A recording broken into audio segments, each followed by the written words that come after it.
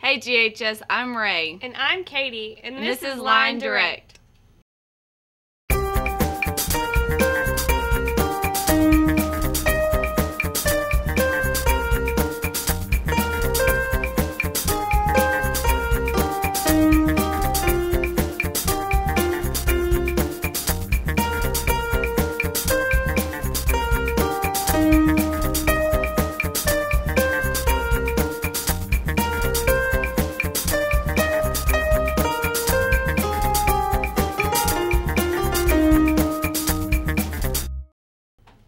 On November 11th, GHS hosted the annual Veterans Day program.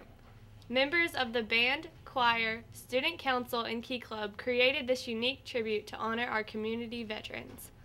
Also included were the elementary schools with the patriotic song tribute.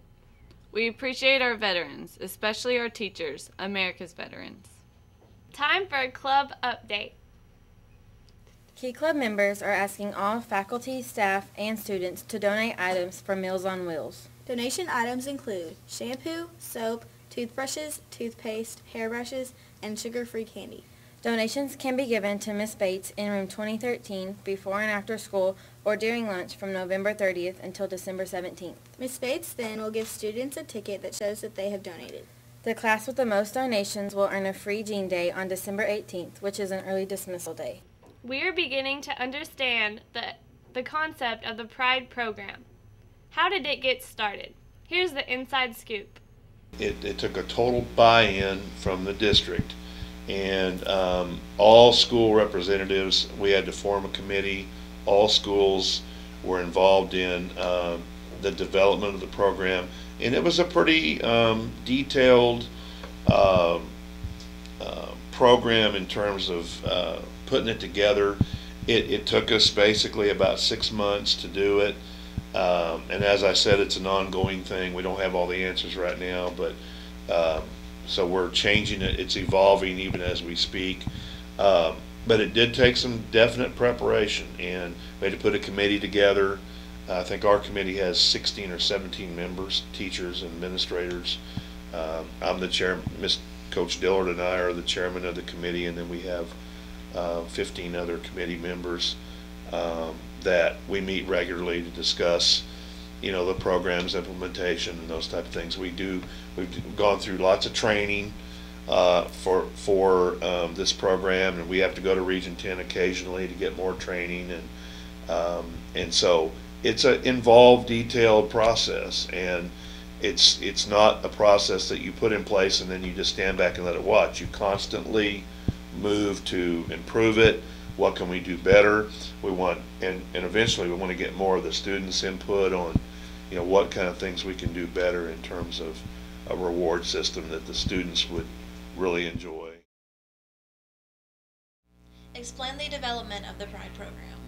The Pride program was developed from a group of teachers, and we all came together, and we were all from different backgrounds. So there were English, math, art, different kinds of teachers, and we got together and were kind of told what we needed to do through Region 10, and we implemented it through surveys where y'all felt unsafe and areas that we felt needed improvement in the school. I have noticed a difference with the way that students and teachers are acting with the Pride program. It's interesting to see people being nice to each other and really taking into account what is being said. Also, people have funny remarks about the videos, so I enjoy that. My outlook on the year is that it's going to be positive, that every year gets better and better, and really it's up to ourselves to take responsibility in the way that we behave. And so if you make every day your best day, then how can you go wrong? This program took a lot of preparation. We had several meetings over the course of the summer, and then things like the artwork that you see around school, things like the tickets had to be designed, and things like the videos. The videos were probably the most time-consuming of all the projects that I worked on, but a lot of other teachers did things like lesson plans and put together books, and we had a lot that we had to present to Region 10, what we were doing at our school. Pride is P. Personal responsibility. R. Respect. I. integrity. D, determination. E, excellence. Pride. Want to wear jeans on Friday and do a good deed? Here's Lion Direct with more info. This Friday, November 20th, GHS students will be allowed to wear non-standardized dress code with the purchase of a dress code pass that will only cost $2.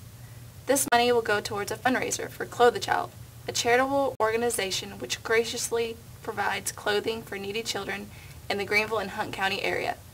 Not only is it cool that you get to wear normal clothes, but what makes it even better is the fact that you'll be doing it for a good cause that will definitely be appreciated.